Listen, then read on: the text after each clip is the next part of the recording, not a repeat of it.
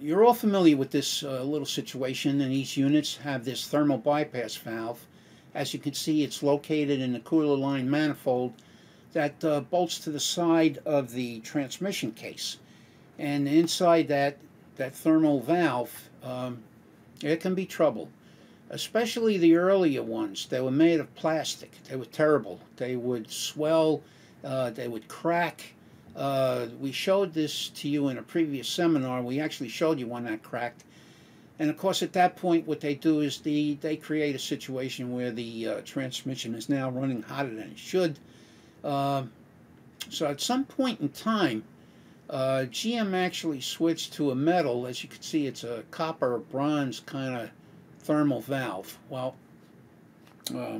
this valve has changed. Now what we've done is on page 52 we've given you the part number for the new thermal bypass valve, and if all you're doing is changing this, obviously you don't need a whole kit. You just need the O-ring to seal this manifold against the case.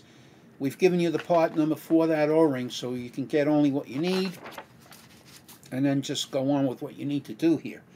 The new thermal valve looks like this. You have this on page 53.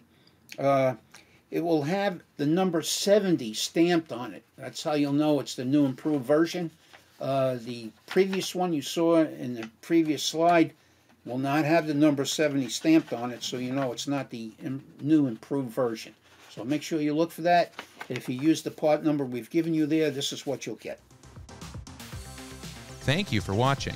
For all confirmed fix videos and unlimited technical support, become an ATSG member, your transmission tech solution. Click the membership link below.